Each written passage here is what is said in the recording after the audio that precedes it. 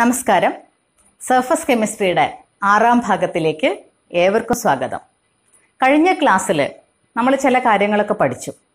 എന്താണ് കാറ്റലിസ്റ്റ്, ഏതൊക്കെയാണ് catalysis, 2 types of catalysis, homogeneous, heterogeneous, അങ്ങനെ തുടങ്ങി 2 വിഭാഗങ്ങളെ പഠിച്ചു. അപ്പോൾ അവിടെ നമുക്ക് ചില സംശയങ്ങൾ ബാക്കി നിൽക്കുന്നുണ്ടായിരുന്നു. എങ്ങനെയാണ് ഒരു കാറ്റലിസ്റ്റ് റിയാക്ഷൻ്റെ റേറ്റിനെ ഓൾട്ടർ ചെയ്യുന്നത്? അതുപോലെ എന്തുകൊണ്ടാണ് കാറ്റലിസ്റ്റ് റിയാക്ഷൻ്റെ ഒടുവിലും അതിൻ്റെ മാസിലും അതേപോലെ തന്നെ കെമിക്കൽ കോമ്പസിഷനിലും മാറ്റമില്ലാതെ തുടരുന്നത്? അറിയണ്ടേ അത്തരം കാര്യങ്ങൾ? അതുകൊണ്ട് ഈ ഒരു സെഷനിൽ നമ്മൾ മനസ്സിലാക്കാൻ പോകുന്നത് മെക്കാനിസം ഓഫ് ഹെറ്ററോജീനിയസ് കറ്റാലിസിസ് ആണ്. സോ ഇന്ന് നമ്മൾ സംസാരിക്കുന്നത് mechanism of heterogeneous catalysis. This includes 5 steps. അതിൽ ആദ്യത്തെ സ്റ്റെപ്സ് എന്താണെന്നല്ലേ? ആദ്യത്തെ സ്റ്റെപ്സ് എന്ന് പറയുന്നത് diffusion of reactants on the surface of catalyst. കാറ്റലിസ്റ്റിൻ്റെ സർഫസിലോട്ട് reactant molecules diffuse ചെയ്യുന്നതാണ് ആദ്യത്തെ step. So which is the second step? ശ്രദ്ധിക്കൂ ഈ ഒരു പിക്ചർ. ഈ പിക്ചറിൽ നിങ്ങൾക്ക് എന്താ കാണാൻ പറ്റുന്നത്? ഒരു കാറ്റലിസ്റ്റിനെ റെപ്രസെൻ്റ് ചെയ്തിട്ടുണ്ട്, അതുപോലെ റിയാക്ടൻസും ഉണ്ട്. ആരൊക്കെയാണ് ഇവിടുത്തെ റിയാക്ടൻസ്? എയും ബിയുമാണ്. രണ്ടാമത്തെ സ്റ്റെപ്പിൽ ഇവിടെ സംഭവിച്ചത് കാറ്റലിസ്റ്റിൻ്റെ സർഫസിലുള്ള ധാരാളം free വാലൻസീസിലൂടെ reactance A and B എന്ത് ചെയ്തു? ബൈൻഡ് ചെയ്തു. ദാറ്റ് മീൻസ് അഡ്സോർപ്ഷൻ സംഭവിച്ചു. സോ സെക്കൻഡ് സ്റ്റെപ്പ് എന്ന് പറയുന്നത് adsorption of reactants on the surface of catalyst. കാറ്റലിസ്റ്റിൻ്റെ സർഫസിൽ റിയാക്ടൻസ് അഡ്സോർബ് ചെയ്തു. ഓക്കെ, ദെൻ തേർഡ് സ്റ്റെപ്പ് എന്താണ്? തേർഡ് സ്റ്റെപ്പിൽ ഇപ്പം കാറ്റലിസ്റ്റിൻ്റെ സർഫസിലാണ് റിയാക്ടൻസ് ഇരിക്കുന്നത്, ലൊക്കേറ്റ് ചെയ്തിരിക്കുന്നത്. അടുത്തടുത്തിരിക്കുന്ന റിയാക്ടൻസ് തമ്മിൽ പ്രവർത്തിക്കാൻ തുടങ്ങും, കെമിക്കൽ റിയാക്ഷൻ നടക്കാൻ തുടങ്ങും, എന്നിട്ട് ഇൻ്റർമീഡിയറ്റ് ഉണ്ടാകും. That is the third step. occurrence of chemical reaction on the surface of catalyst through the formation of intermediate. That is the third step. And which is the fourth step? നമുക്കറിയാം intermediate compound എന്ന് പറയുന്നത് final product ആവുന്നതിന് മുമ്പുള്ള സ്റ്റേജാണ്. Highly energetic ആണ്, highly unstable ആണ്. അപ്പോൾ unstable ആയിരിക്കുന്ന ഇൻ്റർമീഡിയറ്റ് ഡീകമ്പോസ് ചെയ്ത് പ്രോഡക്റ്റായിട്ട് മാറുന്നതാണ് ഫോർത്ത് സ്റ്റെപ്പ്. അങ്ങനെ പ്രോഡക്റ്റ് ഉണ്ടായി. പ്രോഡക്റ്റ് ഉണ്ടായാൽ നിങ്ങൾക്കറിയാം ഹൈലി സ്റ്റേബിൾ ആണ്. പിന്നെ കാറ്റലിസ്റ്റിന് ആവശ്യമുണ്ടോ? അപ്പോൾ എന്തായിരിക്കും ഫിഫ്ത്ത് സ്റ്റെപ്പ്? ഫിഫ്ത്ത് സ്റ്റെപ്പിൽ ആ ഉണ്ടായ പ്രോഡക്റ്റ് നമ്മുടെ കാറ്റലിസ്റ്റിൽ നിന്ന് വിട്ടുപോകും, പിരിഞ്ഞു പോകും. അതാണ് ഡിസോർപ്ഷൻ എന്ന process. So the mechanism of heterogeneous catalysis includes 5 steps, which is the first step, diffusion of reactants on the surface of catalyst. Then which is the second step? Adsorption of reactants on the surface of catalyst. And third is the occurrence of chemical reaction on the surface of catalyst through the formation of intermediate. Fourth, formation of final product. Fifth, desorption of product from the surface of catalyst. These are the 5 different steps included in the mechanism of heterogeneous catalysis. ഇപ്പം നിങ്ങൾക്ക് clear ആയോ എന്തുകൊണ്ടാണ് ഒരു കാറ്റലിസ്റ്റിന് റിയാക്ഷൻ്റെ റേറ്റിനെ alter ചെയ്യാൻ പറ്റുന്നതെന്ന്? അത് റിയാക്ടൻസിന് പ്രവർത്തിക്കാനുള്ള ഒരിടം, ഒരു എളുപ്പ മാർഗം കാണിച്ചു കൊടുക്കുകയാണ് ചെയ്യുന്നത്. അതുപോലെ എന്തുകൊണ്ടാണ് ഇത് ഇത്ര എഫിഷ്യൻ്റ് ആയിരിക്കുന്നത് എന്ന് മനസ്സിലായല്ലോ. അതുപോലെ അതിൻ്റെ കെമിക്കൽ കോമ്പോസിഷനിലും മാസിലും എന്തുകൊണ്ട് വ്യത്യാസം വരുന്നില്ല? അത് നമ്മൾ ഈ പിക്ചറിലൂടെ പോകുമ്പോൾ നമുക്ക് വളരെ വ്യക്തമാണല്ലോ. ആദ്യമുണ്ടായിരുന്ന കാറ്റലിസ്റ്റ് തന്നെ നമുക്ക് തിരിച്ചു കിട്ടുകയാണ് ആ desorption കഴിയുന്നതോടുകൂടി. Shape selective catalysis by zeolite. നമുക്ക് അടുത്ത പറയാനുള്ള ടോപ്പിക്കാണിത്. What are shape selective catalysis? ആ പേരിൽ തന്നെ ഉണ്ട് ചില കാര്യങ്ങൾ. The catalytic reactions which depends on the pore structure of catalyst and size of reactants and products are called shape selective catalysis. അപ്പോൾ കാറ്റലിസ്റ്റിൻ്റെ പോർ സ്ട്രക്ചറിനെയും റിയാക്ടൻസിൻ്റെയും പ്രോഡക്ട്സിൻ്റെയും സൈസിനെയും ഡിപ്പെൻഡ് ചെയ്യുന്ന കാറ്റലിറ്റിക് റിയാക്ഷൻസിനെയാണ് നമ്മൾ എന്ത് വിളിക്കുക? Shape selective catalysis. Zeolites are very good examples for shape selective catalysis. നേരത്തെ കേട്ടിട്ടുള്ളതാണ് zeolitesനെ പറ്റി. What are zeolites? They are aluminosilicates having 3-dimensional network structure. എന്തുകൊണ്ടാണ് ഇത് highly selective ആണ്, ഷേപ്പ് സെലക്റ്റീവ് കാറ്റലിസ്റ്റ് ആണെന്ന് പറയുന്നത്? They have honey complex structure. തേനീച്ചക്കൂട് കണ്ടിട്ടില്ലേ നിങ്ങൾ? ഒരു ഹെക്സഗണൽ ഷേപ്പുള്ള പോസ് അല്ലേ അതിനുള്ളത്? അതുപോലെ ഹണി കോംപ്ലെക്സ് സ്ട്രക്ചറുള്ള ഒരു അലുമിനോസിലിക്കേറ്റ് ആണ് സിയോളൈറ്റ്സ്. സിയോളൈറ്റ്സ് are good examples for shape selective catalysis. അതുകൊണ്ട് തന്നെ സിയോളൈറ്റ്സിൻ്റെ സർഫസിൽ നടക്കുന്ന റിയാക്ഷൻസ് ഒക്കെ സിയോളൈറ്റ്സിൻ്റെ കാവിറ്റീസിൻ്റെ സൈസിനെയും ഷേപ്പിനെയും ഡിപ്പെൻഡ് ചെയ്യുന്നതാണ്. Right? These zeolites are mainly used as catalysts in petrochemical industries. Petrochemical ഇൻഡസ്ട്രീസിൽ എന്തിനാണ് ഇവരെ ഉപയോഗിക്കുന്നത്? Four cracking of hydrocarbons and isomerisation. The main important zeolite used in petrochemical industry is ZSM5. ZSM5 എന്തിനാണ് ഉപയോഗിക്കുന്നത്? To convert alcohol directly in to ഗ്യാസോളിൻ. ഗ്യാസോളിനായിട്ട് ആൽക്കഹോൾസിനെ ഡയറക്റ്റായിട്ട് convert ചെയ്യാൻ ഉപയോഗിക്കുന്ന, petrochemical ഇൻഡസ്ട്രിയിൽ ഉപയോഗിക്കുന്ന വളരെ പ്രധാനപ്പെട്ട ഒരു ഷേപ്പ് സെലക്റ്റീവ് കാറ്റലിസ്റ്റ് ആണ് ZSM5. Okay, let's move on to enzyme catalysis. You are all familiar with the word enzymes. What are enzymes? They are nitrogenous organic compounds having high molecular mass. High molecular mass ഉള്ള nitrogen contain ചെയ്യുന്ന organic കോമ്പൗണ്ട്സിനെയാണ് enzymes എന്ന് വിളിക്കുക. Basically they are proteins. അവർ മറ്റൊരു പേരിലും കൂടെ വിളിക്കുമല്ലോ, they are biochemical catalyst. നമ്മുടെ ശരീരത്തിലൊക്കെ നടക്കുന്ന biochemical റിയാക്ഷൻസിനെ catalyse ചെയ്യുന്ന ഒന്നാണ് എൻസൈംസ്.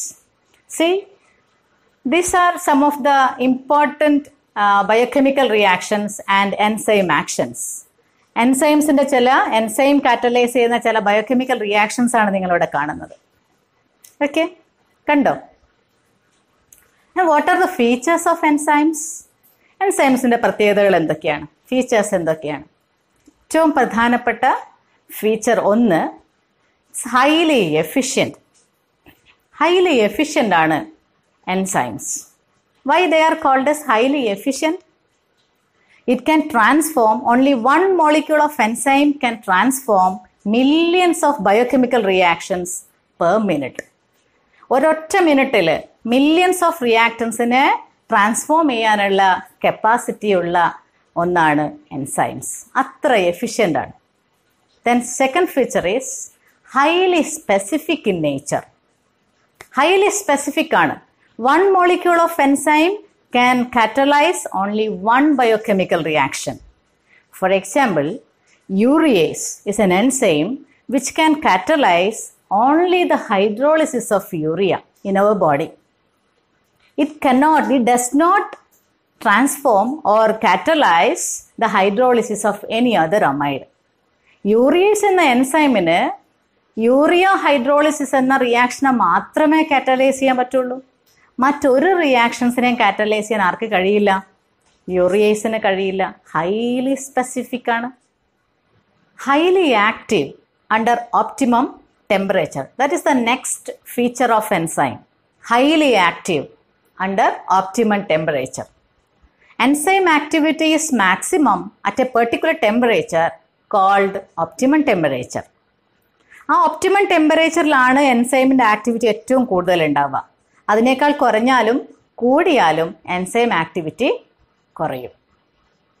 അതിൻ്റെ ഒരു റീജിയൻ, ടെമ്പറേച്ചർ റീജിയൻ എന്ന് പറയുന്നത് ഇൻ ബിറ്റ്വീൻ 298 to 310 കെൽവിൻ ടെമ്പറേച്ചറാണ്. ആ ഒരു ടെമ്പറേച്ചറിൽ എൻസൈമിൻ്റെ ആക്ടിവിറ്റി മാക്സിമം ആണ്. നമ്മുടെ human body temperature 310 കെൽവിനാണ്. So it is suited for enzymatic activities. നമുക്ക് ചിലപ്പം പനിയൊക്കെ വരുന്ന അവസരത്തിൽ നമ്മുടെ ശരീരത്തിൻ്റെ ഊഷ്മാവ് വർദ്ധിക്കും, ടെമ്പറേച്ചർ കൂടും. അപ്പോൾ പലപ്പോഴും നമുക്ക് ഭക്ഷണം ദഹിക്കാതെ വരും, പല ഇഷ്യൂസും ഉണ്ടാകും, മെറ്റബോളിക് ഡിസോർഡേഴ്സ് ഒക്കെ ഉണ്ടാകും. അതിൻ്റെ ഒക്കെ ഒരു പ്രധാനപ്പെട്ട കാരണം എൻസൈമിൻ്റെ ആക്ഷൻ കൃത്യമായി നടക്കുന്നില്ല എന്നതും കൂടിയാണ്. So next feature is maximum catalytic activity at optimum pH. നേരത്തെ നമ്മൾ ഓപ്റ്റിമം ടെമ്പറേച്ചർ പറഞ്ഞതുപോലെ തന്നെ കാറ്റലിസ്റ്റിൻ്റെ ഏറ്റവും മാക്സിമം ആക്ടിവിറ്റിക്ക് ഒരു ഓപ്റ്റിമം pHും ഉണ്ട്. It ranges from 5 to 7. 5 to 7 pHിലാണ് ഒരു കാറ്റലിസ്റ്റിന്, ഒരു എൻസൈമിന് ഏറ്റവും നന്നായിട്ട് അതിൻ്റെ കാറ്റലിറ്റിക് ആക്ടിവിറ്റി എക്സിബിറ്റ് ചെയ്യാൻ പറ്റുന്നത്. Then next point is increasing activity in presence of activators and coenzymes. Coenzymes പോലുള്ള അല്ലെങ്കിൽ ആക്ടിവേറ്റേഴ്സ് പോലുള്ള ചില സബ്സ്റ്റൻസിൻ്റെ പ്രസൻസിൽ കാറ്റലിസ്റ്റിൻ്റെ ആക്ടിവിറ്റി ഇൻക്രീസ് ചെയ്യപ്പെടുന്നു, എൻഹാൻസ് ചെയ്യപ്പെടുന്നു. ഇപ്പോൾ കോഎൻസൈംസ് ആയിട്ട് നമുക്ക് പറയാൻ പറ്റുന്നത് non protein substances like vitamins. When in presence of these vitamins the catalytic activity will be enhanced. അതേപോലെ ചില ആക്ടിവേറ്റേഴ്സ്, ചില metal ions Mn2+, CO2+, Cu2+, Na+ ഒക്കെ പോലുള്ള അയോൺസിൻ്റെ പ്രസൻസിലും അത് എൻസൈംസിനോട് ബൈൻഡ് ചെയ്യുന്നത് വഴി എൻസൈംസിൻ്റെ കാറ്റലിറ്റിക് ആക്ടിവിറ്റി എൻഹാൻസ് ചെയ്യപ്പെടുന്നു. And last point is decreases or influence of inhibitors and poisons. ഇൻഹിബിറ്റേഴ്സിൻ്റെയും അതേപോലെ പോയിസൺസിൻ്റെയൊക്കെ ഇൻഫ്ലുവൻസ്, അതാണ് അടുത്ത മറ്റൊരു ഫീച്ചർ. നമ്മൾ നേരത്തെ പഠിച്ചിട്ടുണ്ട് പോയിസൺസ്. കാറ്റലിസ്റ്റ് പറഞ്ഞപ്പം പോയിസൺസ് പറഞ്ഞിരുന്നു. കാറ്റലിസ്റ്റിൻ്റെ ആക്ടിവിറ്റിയെ കുറയ്ക്കുന്ന സബ്സ്റ്റൻസസ് ആണ് പോയിസൺസ്. അതേപോലെ ഇൻഹിബിറ്റേഴ്സിൻ്റെയും പോയിസൺസിൻ്റെയും പ്രസൻസിൽ എൻസൈമിൻ്റെ കാറ്റലിറ്റിക് ആക്ടിവിറ്റി ഡിക്രീസ് ചെയ്യപ്പെടുകയാണ് ചെയ്യുക. So these are the different features of enzymes. Can you list all these points? First is the high efficiency. Then second is the high specificity. Then third, active under optimum temperature. Then fourth, highly active under optimum pH. Then fifth, increasing activity in presence of coenzymes and activators. And last point is influence of poisons and inhibitors. ഇനി നമുക്ക് പഠിക്കേണ്ടത് mechanism of enzyme catalysis ആണ്. Enzyme കറ്റാലിസിസിൻ്റെ mechanism എങ്ങനെയാണ്? നമുക്കറിയാം, ഒരു എൻസൈമിനെ സംബന്ധിച്ചിടത്തോളം അതിൻ്റെ സർഫസിൽ ധാരാളം ക്യാവിറ്റീസ് ഉണ്ട്. ഈ ക്യാവിറ്റീസിൻ്റെ ഒരു പ്രത്യേകത എന്ന് പറയുന്നത് they have definite shape. Definite ഷേപ്പുള്ള ക്യാവിറ്റീസാണ്. മാത്രമല്ല, this cavities possess active groups like OH, COOH, NH2, SH, etc. like groups. അതായത് വളരെ ആക്റ്റീവായിരിക്കുന്ന ഫങ്ഷണൽ ഗ്രൂപ്പ് പ്രസൻ്റ് ആണ് ഈ ഓരോ ക്യാവിറ്റീസിലും. അപ്പം ക്യാവിറ്റീസിന് ഒരു പെർട്ടിക്കുലർ ഷേപ്പ് ഉണ്ട്. മാത്രമല്ല, അവരിൽ ആര് പ്രസൻ്റ് ആണ്? ഫങ്ഷണൽ ഗ്രൂപ്പ് പ്രസൻ്റ് ആണ്. ഇങ്ങനെയുള്ള ഒന്നാണ് ഒരു എൻസൈം. ഇനി ആ എൻസൈമിലേക്ക് റിയാക്റ്റൻസ് വരുമ്പം ഇവിടെ ഒരു പ്രത്യേകതയുണ്ടല്ലോ. ക്യാവിറ്റീസിനൊരു പെർട്ടിക്കുലർ ഷേപ്പ് ഉണ്ടല്ലോ. ആ ഷേപ്പിനോട് കോംപ്ലിമെൻ്ററി ആയ ഷേപ്പുള്ള മോളിക്യൂൾസ് വന്നെങ്കിൽ മാത്രമേ കാറ്റലിസ്റ്റിലോട്ട് അല്ലെങ്കിൽ എൻസൈമിലോട്ട് എന്ത് ചെയ്യാൻ പറ്റുള്ളൂ? ബൈൻഡ് ചെയ്യാൻ പറ്റുള്ളൂ. ക്ലിയർ ആണല്ലോ? അതായത് നമുക്ക് പറയാം, ഒരു ലോക്കിൽ കീ എങ്ങനെയാണോ ഫിറ്റ് ആകുന്നത് അതുപോലെ ഒരു എൻസൈമിൻ്റെ ക്യാവിറ്റീസിനോട് കോംപ്ലിമെൻ്ററി ഷേപ്പുള്ള സബ്സ്ട്രേറ്റ് മോളിക്യൂൾ വന്നെങ്കിൽ മാത്രമേ അവിടെ ബൈൻഡിങ് നടക്കുകയുള്ളൂ. അങ്ങനെ ബൈൻഡിങ് നടന്ന ഒന്നാണ് നിങ്ങൾ ഈ പിക്ചറിൽ കാണുന്നത്. ഇവിടെ ഇ എന്ന് കാണുന്നത് എൻസൈമാണ്. എസ് എന്ന് റെപ്രസെൻ്റ് ചെയ്തിരിക്കുന്നത് സബ്സ്ട്രേറ്റ് മോളിക്യൂളാണ്. ദാറ്റ് മീൻസ് റിയാക്റ്റൻ്റ് ആണ്. നോക്കൂ, എൻസൈമിൻ്റെ ക്യാവിറ്റിയോട് കോംപ്ലിമെൻ്ററി ഷേപ്പുള്ളതല്ലേ സബ്സ്ട്രേറ്റ്? നെക്സ്റ്റ് സ്റ്റെപ്പിൽ എന്താ കണ്ടു? തമ്മിൽ react ചെയ്തിട്ടൊരു enzyme substrate complex form ചെയ്തു. ഈ എസ് എന്ന് റെപ്രസെൻ്റ് ചെയ്താൽ കാണാൻ പറ്റുന്നുണ്ട്. പിന്നീട് നെക്സ്റ്റ് സ്റ്റെപ്പിൽ എന്താ കണ്ടു? ഈ എസ് എന്ന് പറയുന്ന കോംപ്ലക്സ് സ്റ്റേബിൾ ആയിട്ടുള്ള പ്രോഡക്റ്റ് ആയിട്ട് മാറുകയും എൻസൈമും പ്രോഡക്റ്റുമായിട്ട് മാറുന്നതുമാണ് അവസാനത്തെ സ്റ്റെപ്പ്. ഇത് എൻസൈം ആക്ഷനെ സൂചിപ്പിക്കുന്ന ഒരു റെപ്രസെൻറ്റേഷനാണ്. ഇതിൽ ക്ലിയർ ആണല്ലോ. അതുകൊണ്ട് തന്നെ enzyme മെക്കാനിസത്തെ, enzyme കറ്റാലിസിസിനെ lock and key model എന്നാണ് വിളിക്കുക. Mechanism of enzyme കറ്റാലിസിസിനെ lock and key model എന്നാണ് വിളിക്കുക. എങ്ങനെയാണോ ഒരു കീ ഒരു പെർട്ടിക്കുലർ ലോക്കിലോട്ട് ഫിറ്റ് ആവുന്നത്, ഒരു പെർട്ടിക്കുലർ ലോക്കിന് ഒരു പെർട്ടിക്കുലർ കീ ഉണ്ട്, അതേപോലെ ഒരു എൻസൈമിന് ഒരു പെർട്ടിക്കുലർ സബ്സ്ട്രേറ്റ് ഉണ്ട്. നേരത്തെ നമ്മൾ പറഞ്ഞ ആ സ്പെസിഫിസിറ്റി ഒന്നും കൂടെ ഇവിടെ പ്രൂവ് ചെയ്യാനും കൂടെ ഈ ഒരു മെക്കാനിസത്തിന് സാധിക്കുന്നുണ്ട്. ഇത്രയാണ് നമ്മൾ എൻസൈം മെക്കാനിസത്തിൽ പഠിക്കാനുള്ളത്. ഇനി നിങ്ങൾക്ക് ഇന്നത്തേക്കൊരു വർക്കുണ്ട്. നമ്മൾ ഇന്ന് ഒരുപാട് കാര്യങ്ങൾ പഠിച്ചു. എന്തൊക്കെ കാര്യങ്ങൾ കണ്ടു? ഹെറ്ററോജനിയസ് റിയാക്ഷൻ്റെ മെക്കാനിസം കണ്ടു, എൻസൈംസിനെ പറ്റി പഠിച്ചു, എൻസൈമിൻ്റെ ഫീച്ചേഴ്സിനെ പറ്റി മനസ്സിലാക്കി, എൻസൈം ആക്ഷൻ്റെ മെക്കാനിസം ക്ലിയറായി. ഇനി നിങ്ങൾ ചെയ്യേണ്ടത് വ്യത്യസ്ത ഇൻഡസ്ട്രിയൽ റിയാക്ഷൻസിനെ പറ്റി മനസ്സിലാക്കുകയും അതിലുപയോഗിക്കുന്ന കാറ്റലിസ്റ്റിനെ കളക്ട് ചെയ്യുകയും ചെയ്ത് ഒരു പട്ടിക രൂപത്തിൽ എഴുതണം. Okay, thank you.